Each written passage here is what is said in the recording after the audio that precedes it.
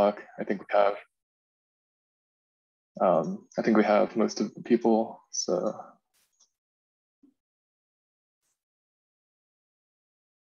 sorry, let me fix. Okay. So as usual, the slides are in the Google Classroom, which I'm sure all of you are in by now. Let me know if you can't see them. I think I saw someone in the slides though, so you probably can see them. And so as usual, I'll take the first part of the class just to talk through with anyone who had problems with the homework. If you want to talk about a CAD issue or anything, that's fine. Ask questions. If not, enjoy these beautiful models that were created by your peers and yourself, probably.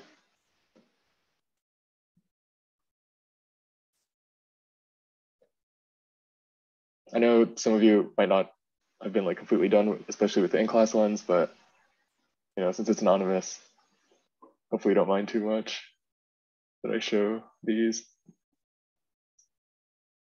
I do appreciate the people who tried the spider for being a bit unique. With the spider, there is a like kind of important feature that these two are missing, which maybe today, if I have time, if you guys are interested, I can show the way that I did the spider, which I think might be valuable, might be helpful to know. But last call for questions on last week's stuff. And if there's nothing, we'll get right into the new content. And this week is going to be actually a pretty important one in terms of conceptual, high-level understanding of CAD. So hopefully you're excited for that.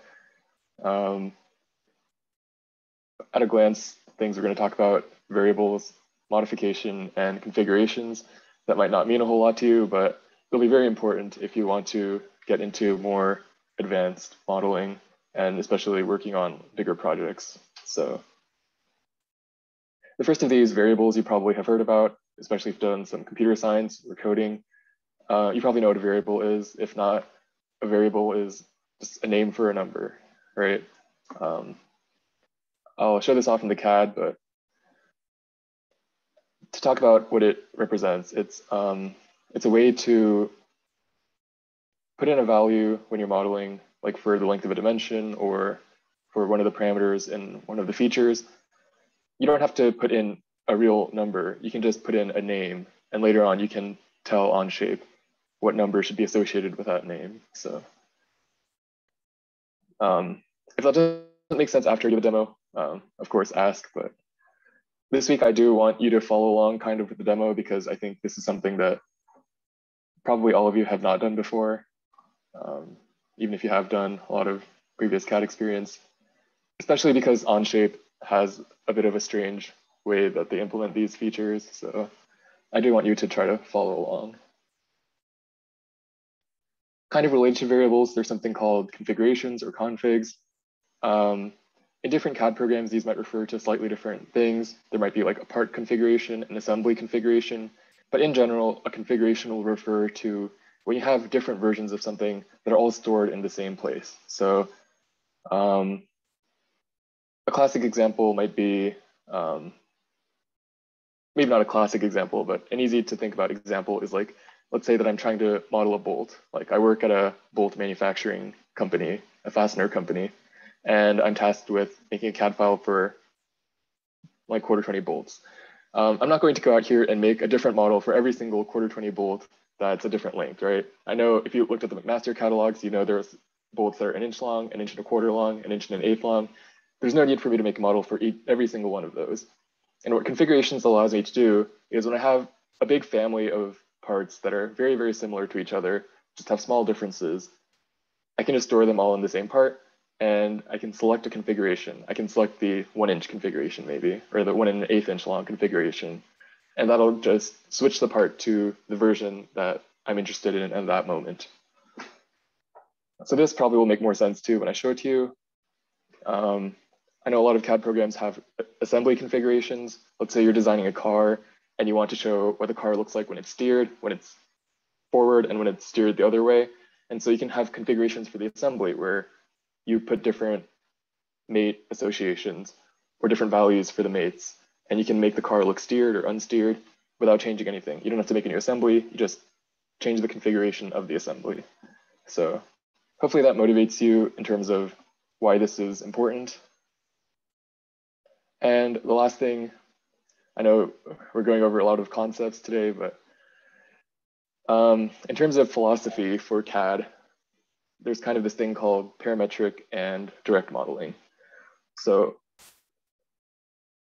the easiest way to start is probably parametric modeling. Almost everything that you've been doing so far is considered parametric modeling, where you're designing something from the ground up. You're thinking about these features, these references, these sketches, and how they relate to each other. You're always working off something that you did before, right? And that's kind of what parametric modeling means. You have these parameters, maybe you have variables, and the advantage of this kind of structured modeling is that you can easily change big aspects of the design. Let's say that, again, I'm designing like a vase, right, for flowers. If I come into work one day and my boss tells me, oh, you have to significantly change the size of this vase. You need to make the base way wider. You need to make the neck like twice as thin. The whole thing needs to be like really short. I can easily make those changes in parametric modeling because all I have to do is go in to my sketches, change a few dimensions, and hopefully if I was smart with my feature tree, the whole vase will just update to what I need. Direct modeling is kind of a different approach where it's a lot like working with clay. What you do is you kind of directly push or pull on the geometry. You can kind of look at features that are on there specifically and just expand them, make them smaller. And when you might do this is when you yourself was not the person who designed this thing you're working with. Let's say that you're on a team and someone else hands you this step file of a part that they designed, and you have no idea how they made it because when you import the step file, it doesn't have the feature tree anymore. You're really not sure what sketches they used or what features they used. All you have is the geometry. And in those cases, it might be easier to just do direct modeling where you can make things a bit wider, kind of pull on it, make it bigger, push on other parts, maybe replace faces, delete faces, things like that. So at this point, I'll kind of start to illustrate what I mean by these things. And I'll start with the one that's probably freshest in your mind. I just talked about direct modeling. So let me pull up something that I made last week. I'll pick the spider, maybe kind of pull back the curtain, show you how I did it.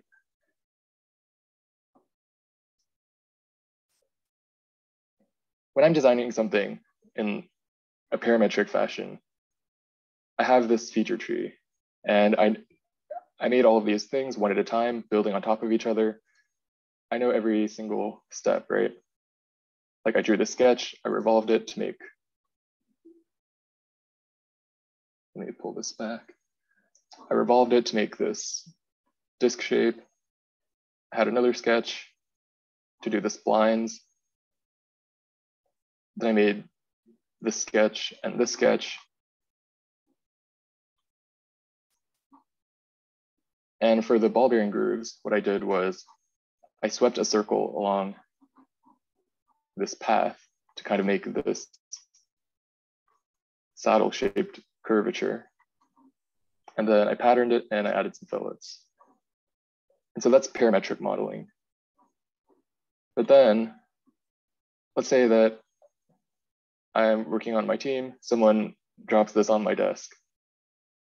They give me this file and I have nothing, right? There's nothing in the feature tree. I have no idea if they used a revolve or an extrude or whatever. And let's say that I need to change some of these parts for clearance issues. Onshape has actually a set of direct modeling tools, and they're all in this little drop-down menu. It's kind of the one next to the reference geometry menu. I'm not sure, maybe if you have a wide monitor, these are like stretched out, but there are these 4 tools. And so this is direct modeling where I don't have access to any of the features that constructed this part, but I can still modify it. The first one is modify fillet. And so as you might guess, it lets me modify fillets. If I select this circular fillet here, it recognizes that it is a fillet, and I can change the value. Let's say I need to make it sharper, or maybe I need to make it shallower. And what I can do here, you can see that I directly modeled this. I kind of, like I was working with clay, I kind of smoothed out that fillet. Another thing I can do is delete face. So maybe I don't like the fillet at all. I think it should just meet at a point. I can do that too using the delete face tool. So you can see now that entire fillet is just gone. There's the move face where, again, it's kind of like I'm working with clay. I'm pulling on this entire face. And here it's kind of similar to an extrusion maybe, where I can pull that entire face and now it's flat. You can see for comparison what the other side looks like. And then there's replace face. And to use this, you kind of need to know about surfaces, which we haven't talked about, but we will talk about in a future class. So you can hang on to that one. But these three should enable you to do a good amount of changes to geometry that you receive. So are there any questions about that?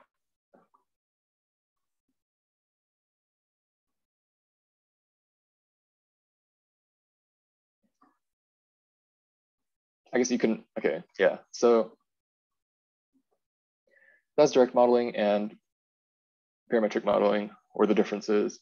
The other thing that you'll probably need for this week's challenges, I'll go back and take a moment for you to absorb them. Again, the slides are in the Google Classroom, so you can pull these up and start thinking about them. The parts of this week should be fairly simple. The rook you've done before in CAD 2. The bolt is very similar to the water bottle cap. The stool also should be somewhat straightforward. The objective of this week's challenges is to kind of get you working with variables. And what I want you to do is be able to make any kind of bolt just by changing a few numbers in your variable table, which I'll demonstrate. For the rook, I want you to just have one part that's the rook, but I want you to be able to change it to be multiple different kinds just by changing a few variables. And in the case of the stool, I want you to use configurations where you have an entirely different shape, right? I picked a very simple shape change here, but it can really be anything. So keep these in mind. This is what you're going to be working on today and the rest of the week for homework.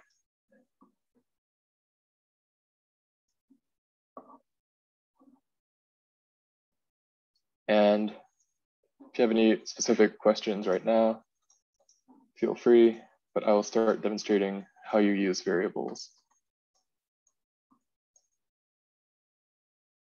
So start off with a simple example, maybe what we did in week 1, which was a sprocket. So I'll start off with a sketch, and I won't do any of the details. I'll just do the basic shape, which is something like this. And that. So hopefully you're pretty familiar with this, having done it yourselves. Whoops.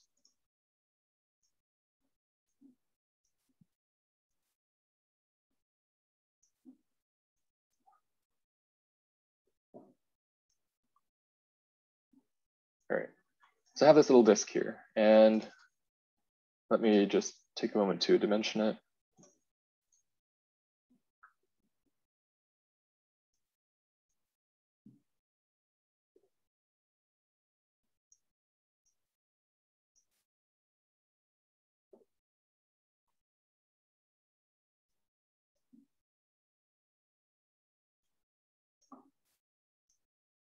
All right, so I made this, and let's say this is a product I'm designing. What happens now if I need to have like a slightly different one? Let's say that my job is to make like a series of these things where every customer who buys one needs it slightly differently. Maybe some customers need bigger ones, some need ones with more holes in them, some need thicker ones. So it doesn't make sense for me every time I need a different one to go into the sketch and change the dimensions. That might get confusing. I might make a mistake.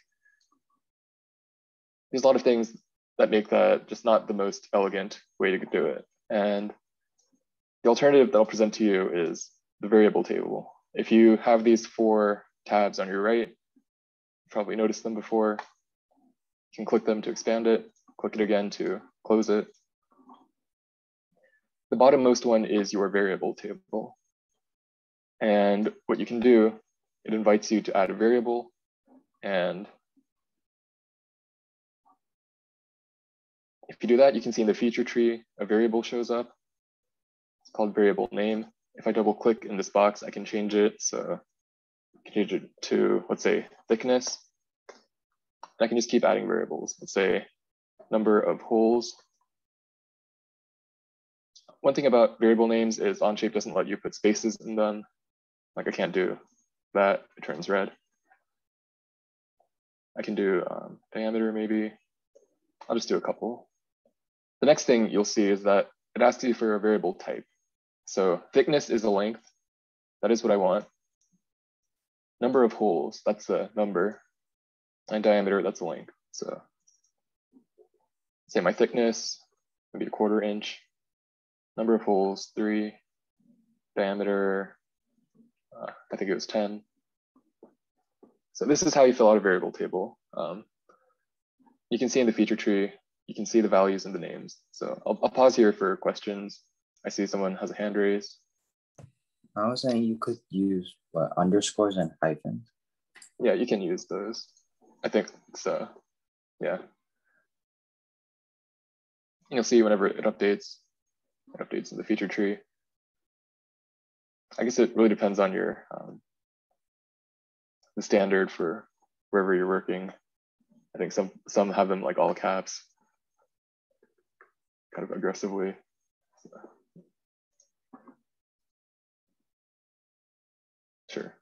Yeah, you can have underscores. Is everyone else good with creating variables? Because you will have to do this today.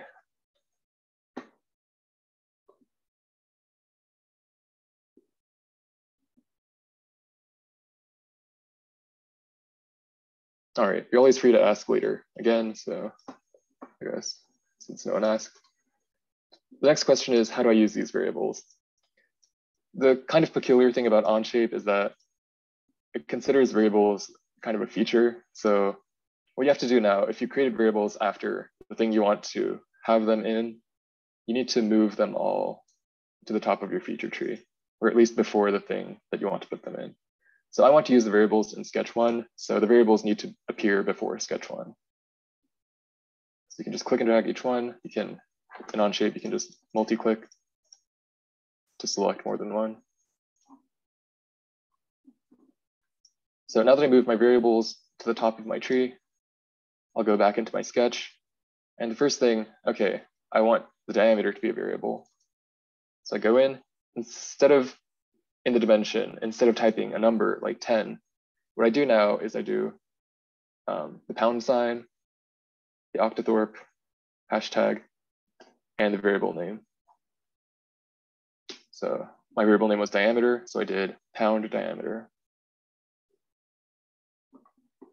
And you can see it still says 10, but that's because the value of my diameter is 10. You can see if I do the number of holes, instead of just having the number 3 hard-coded in, I can put in the variable num holes.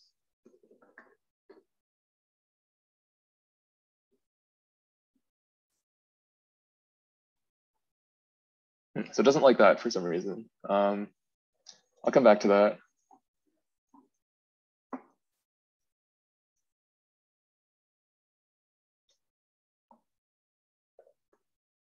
Yeah, I'm not sure what's up with that, but I'll revisit that.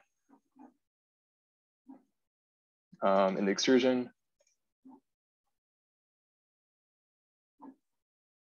I can also put variables in these fields in these feature windows.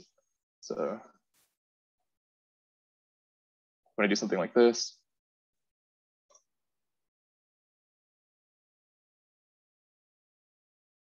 you can see the number updated, but now it's the variable. I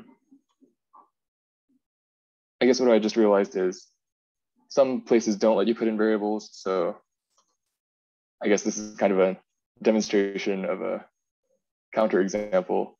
You can't put in a variable in this sketch pattern. So when you put in the pound sign, you can see nothing comes up.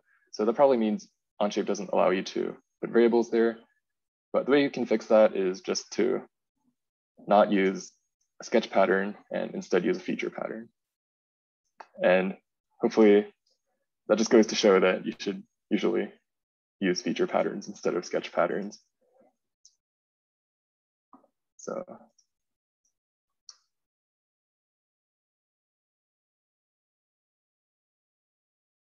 great. And because it's a feature pattern, I now need to make the whole a feature instead of part of the whole thing. So really quickly, I'll just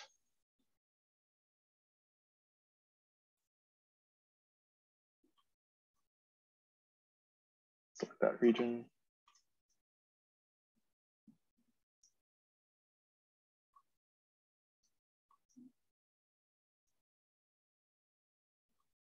Did that work? That did not work. I selected the opposite region.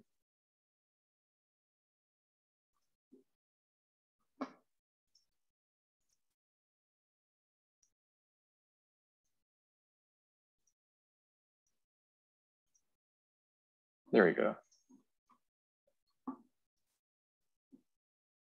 And finally, I can do my feature pattern now. Selecting the cut extrude as my feature. And as my axis, I can just click any circular face or circle. And here, now this will accept variables. So if I put in the pound sign, you can see it recognizes that I want a variable. And what I want is the number of holes. And I'll do something like that. And at first glance, this looks exactly like what I had before. But now when someone comes in and tells me they need a disk with 4 holes, and they need it to be a foot in diameter, and they need it to be twice as thick, I can easily change it just like that. I don't have to worry about figuring out which sketch or which feature I need to open up. All I need to do is go into my variable table and change the variable. So hopefully that's pretty clear. Remember that sketch patterns do not take variables. If you have any questions about specifically that, feel free to ask. Just to contextualize the challenges now, for the bolts, I want you to have, at the very least, a variable head size. So how big the hexagon is. I want you to have a variable length. So how long the bolt is. And a variable pitch. So how finely the threads are turned. You're free to add more variables. You're free to use a configuration if you want. But at the minimum, I just want you to be able to change those things with the variable table. And hopefully that one's not too hard. Second one is the rook. I realized I did not actually write it, but the reason I didn't finish the sentence is because I was looking up what these square things are called on a castle. As much as I thought about it, I couldn't figure out like what these square blocks are called. And after some searching, apparently they're called merlins. So I hope that's correct, but what I mean by that is the square things, square blocks, the castle.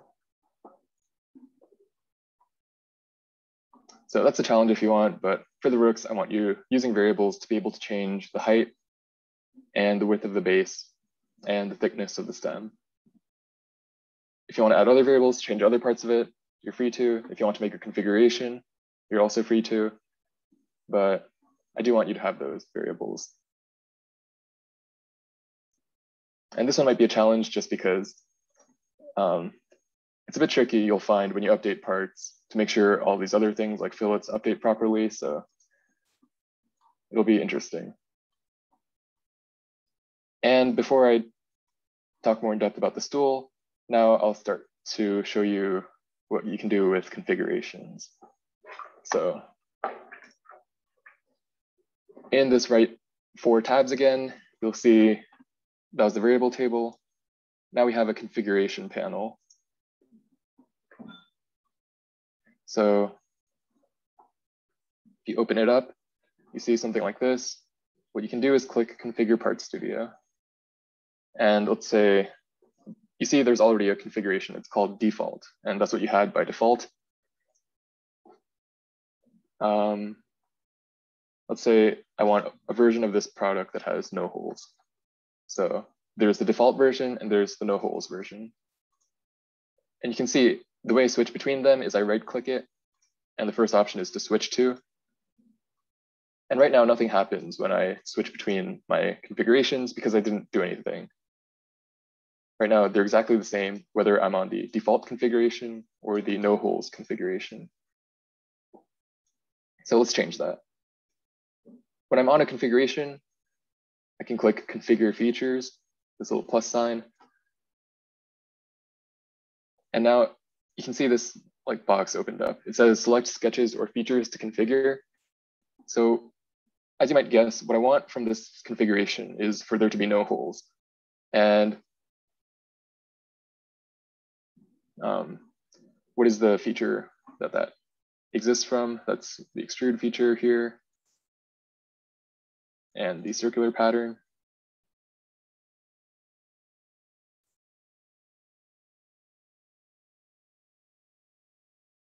So let's say now I need parameters to configure. So that means any of these things inside of the feature window. So the way to make it have no holes is to be picking a different configuration, right?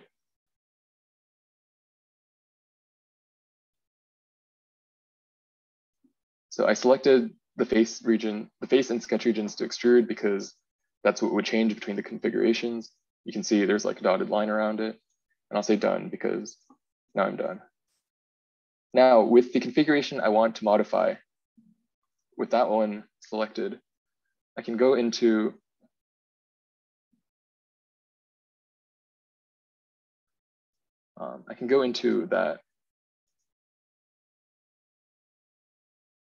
that feature, and you can see there's still like that kind of like dotted line around that parameter.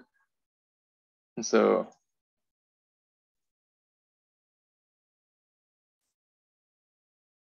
if I now accept that, you can see the hole has disappeared. But when I switch to default, the holes are there again. This example was kind of bad. You can see that it breaks both the extrude and the circular pattern because I did not think through it from a top-down level, which you should. But the problem that arises here is that you can't have an extrude with no face region selected. So the way that I would properly do this is to choose a sketch that has like something else that I need to extrude so that the feature doesn't just go away, right?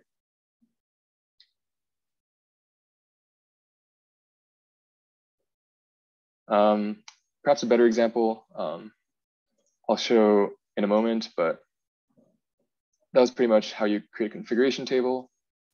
That's it for the me talking part that you have to listen to. You're free to go and create the stool. So to explain the stool, I do want you to use a variable too if you choose this one. So that can just be the number of legs. And this is the one where I want you to use a configuration where I want you to have a differently shaped like seat boss. So this one is a hexagon, this one is a hexagon with circles in it. So these are the challenges. You're free to work on them now. I guess it's already 6:30, so maybe like 10 or so minutes, I'll start calling on people and you're free to get to work. If you do want to see me do a proper demonstration of configuration table, I'll begin that now, but you are free to do your own thing.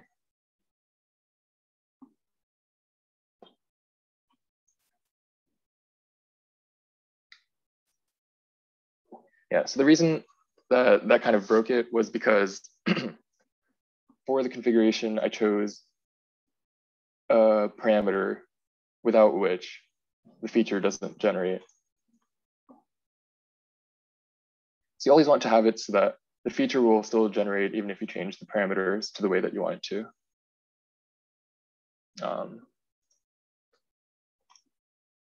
To show what I mean by that, this is my front plane.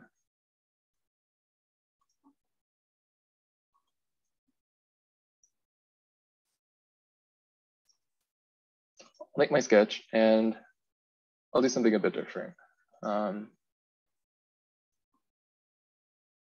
Let's say that I do need a central bore, and I'm also going to have the hole pattern, the weight savings.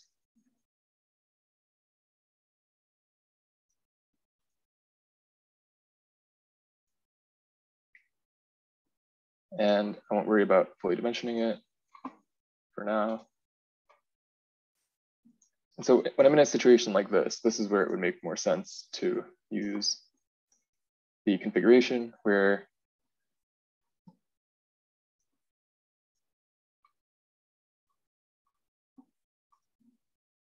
say I extrude cut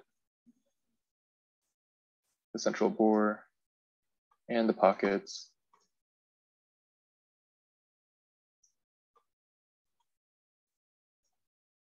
And this is what it looks like in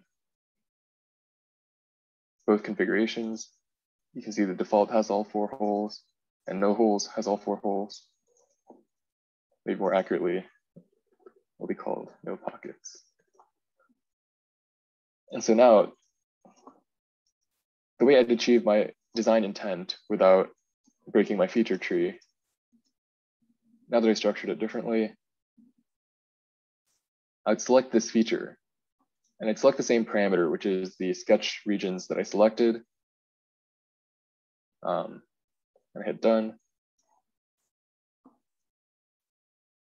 What happens now, I'm in the no pockets configuration, and you can see for that parameter, there's 4 selections.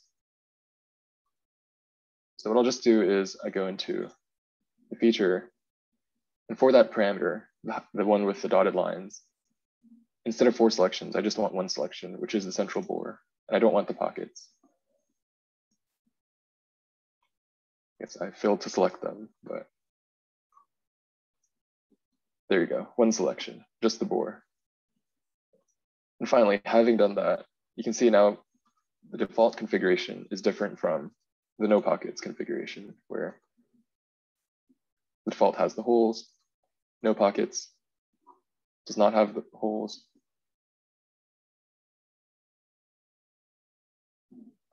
But you can see that nothing is red now, nothing exploded. Okay, so for those of you who are leaving, I guess, main thing, same as always, just do one of the things, submit it to the Google Classroom. I just created all the assignments, so hopefully they work as they usually do. And this week, I guess one difference is I wrote the description, but there's no need for you to submit like a step file or anything. I just want to see an image with 2 different versions of your part that you changed with the variables or you switch the configuration of. Yeah, so yeah, for those of you who are gone, I guess, see you next week. For those of you who are here, I'll give you a bit more time, but in a bit, I'll just, as we usually do, people can share their screens.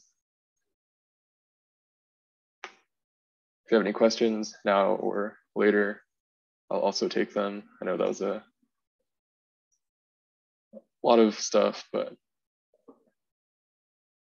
it's very important stuff.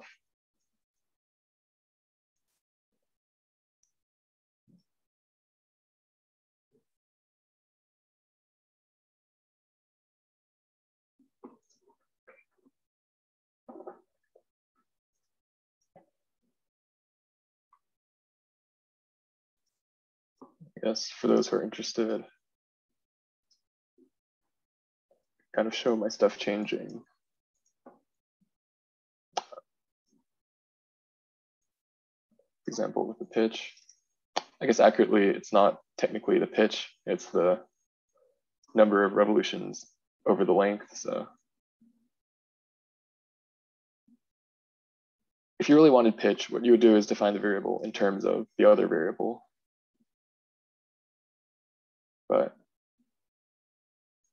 more accurately, it's revolutions. Let's say I change it to 10. You can see that my bolt changes. It has a coarser pitch now.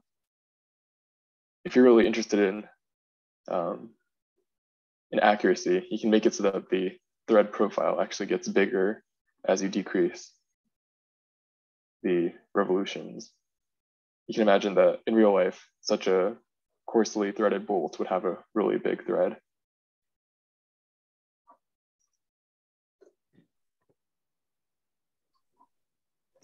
Make it shorter. You can see that's what I meant about it not really being pitch, it's actually revolutions.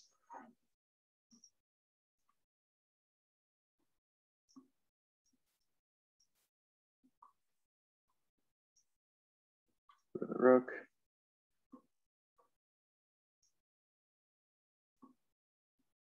Some of you might still have this model actually. If you really didn't want to make it again, you could just add variables to it. Make this a bit shorter. If you want a challenge, you can make it so that the ratio of the stem and the parapets stays a certain value. And the way you do something like that, what you can actually do is put in like equations or expressions with variables. Let's say here, instead of diameter, I could do it like diameter times 1.5. So that's a mathematical expression with a variable in it.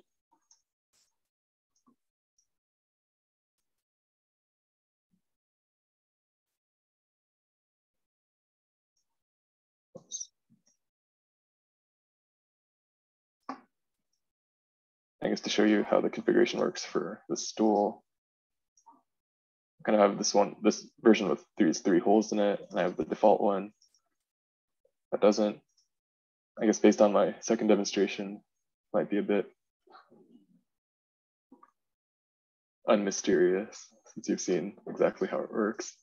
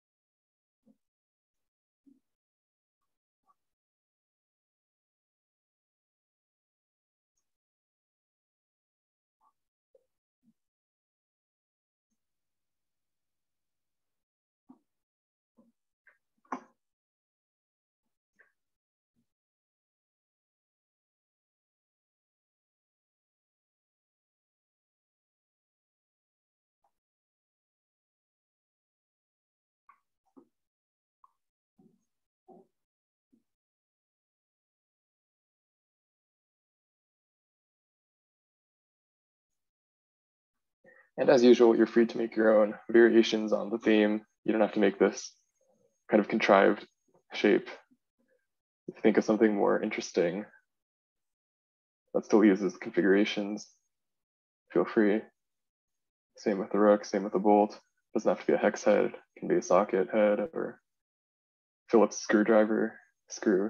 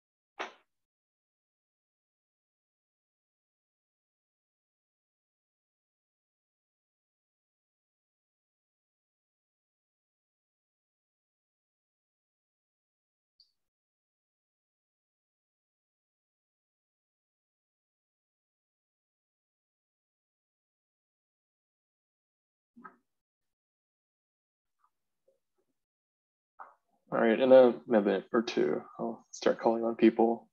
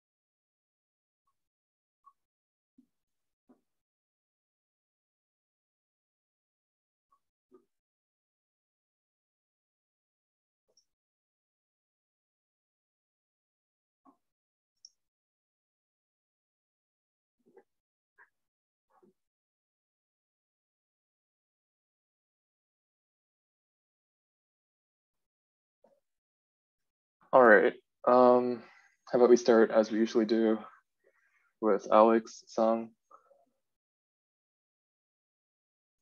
Let me stop my screen share.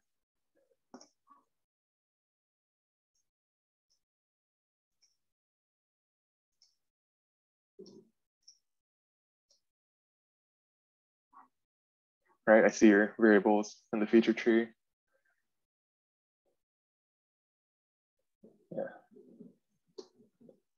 maybe if it's working, you can demonstrate like changing the variable.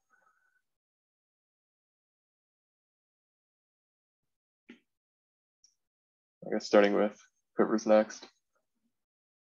Alex Wu.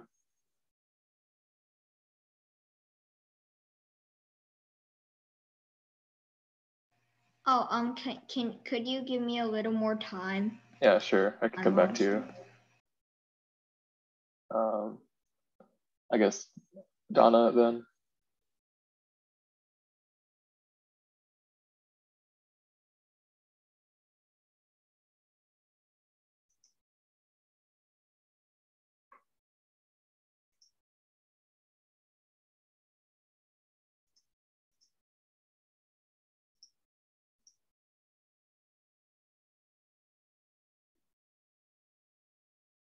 It's not very developed, but yeah, that's fine.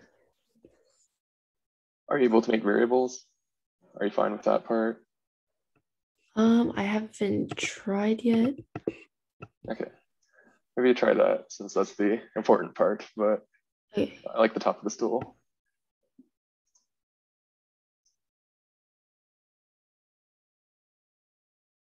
Okay, how about Luke?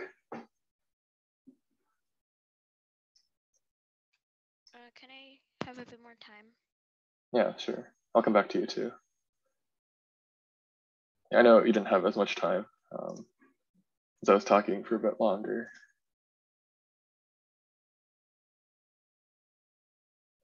I think Peyton said he was gone, so Selena, would you like to share? Yeah. It's done, so I turned it in already. All right, cool. Can you demonstrate changing some things? Yeah, sure. Nice. Yeah, so yeah, you're free to do the homework or yeah, I kind started of challenge. The homework. I'm not done yet, so. Yeah, understandable.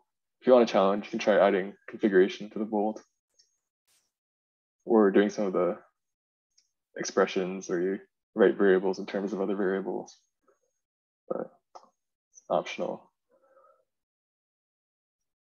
And I imagine, Thomas, you're probably on the two computers set up. Yeah, I got all the variables out. Now I have to, like, I'm making the helix for the screw. Okay. Yeah, good luck. I believe in you.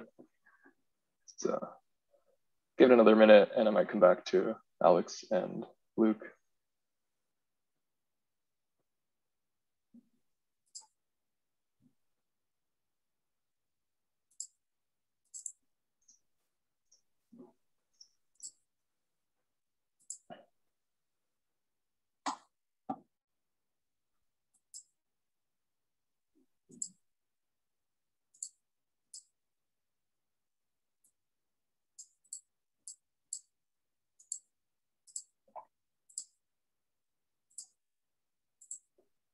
How about whenever you're ready, Alex, go ahead and screen share. I'll be waiting. Okay. I made a mistake, so this will take like 5 minutes or so. Sure. I guess same goes for you, Luke. If you're ready, just feel free to share at any time.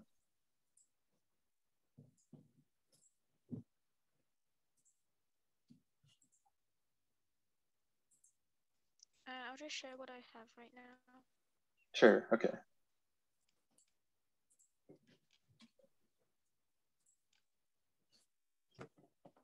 How do you snap like 2 points together?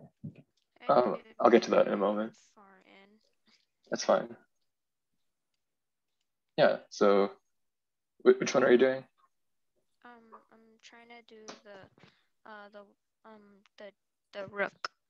Okay, yeah, cool.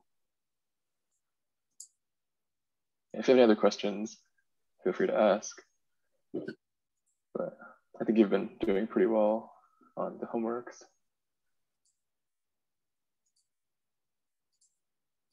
Yeah, I heard a question about making points snap. Like when I tried, like I forgot how to do it. So I'm not entirely sure. I'm just trying to snap like the sketch for like this, like the threads onto the helix. So like you can Oh, okay, like sure. sweep it, but I forgot how to like snap the triangle shape onto the helix. Yeah, there's a few ways you can do that. And it'll work in general whenever you're working with two different sketches. So I know the helix isn't technically a sketch, but it's pretty much the same thing.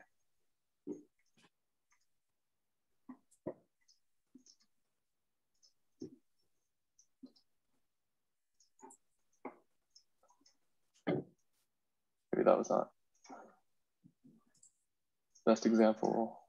Let's say I have a line that goes through the other planes. Now in this plane,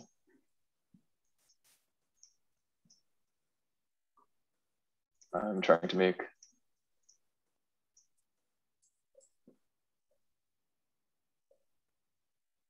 so one thing you can do, Onshape usually lets you just like hover over the thing that's in the other plane, and it'll let you select things like an edge or a point. So it's not a helix, it's just a line, but it should work the same way. We can just select that point, you can select your point and use the coincident relation, and it'll move your thing over to kind of the closest point in your plane to that point. So that's one way. Another method if that doesn't work is you can explicitly make this point be a part of your current sketch. So let's say you have your helix. What you do is you use your project to convert tool. And if you select the helix and you click it, it'll turn it into like a series of slanted black lines, kind of like a long W shape or squiggly line shape. And this will now be in your sketch. So you can work with that point just like you would with one of your points. Again, just make a coincident relation. And a third way that you could do it is when you're drawing that little, in your case, it's the thread profile, you should maybe be able to select that point. I guess in my case, I can't, so.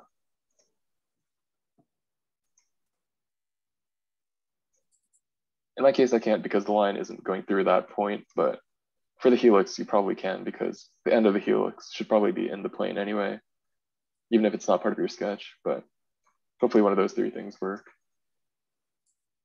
And if not, just ask again. Yeah. And the floor is open for people who want to screen share or ask more questions.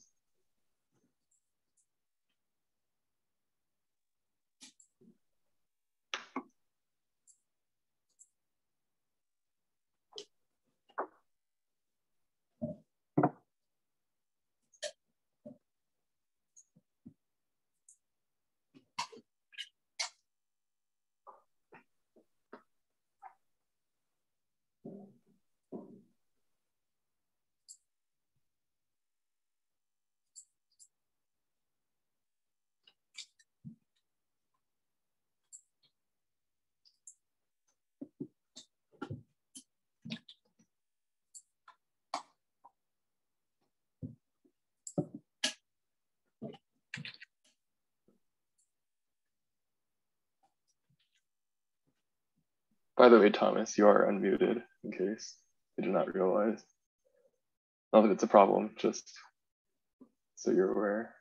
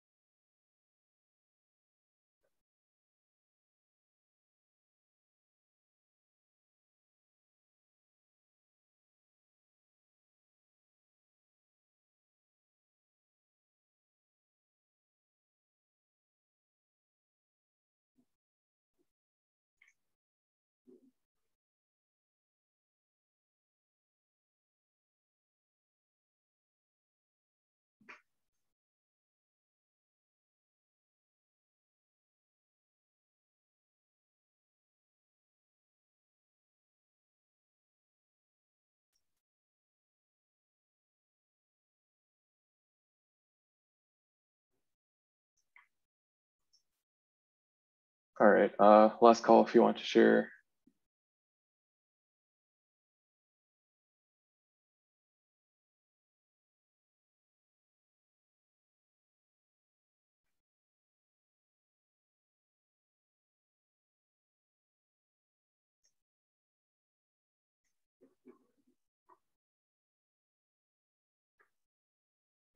And if there's no one, just to wrap things up, as usual, there's an assignment for the in-class stuff.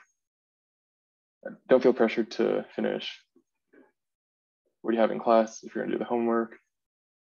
As a reminder, you can just turn an image of just a couple versions of your part. And the other assignment is the homework, also as usual.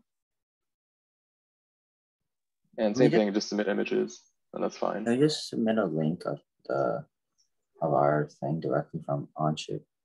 Yeah, that's fine. I know someone did that last week, which was fine. I was able to open it. Just make sure you make it so that I can see it.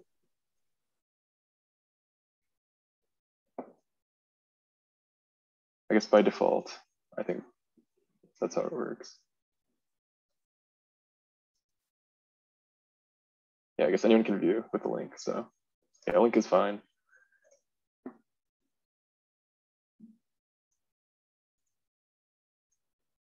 Otherwise, that's the end of the class.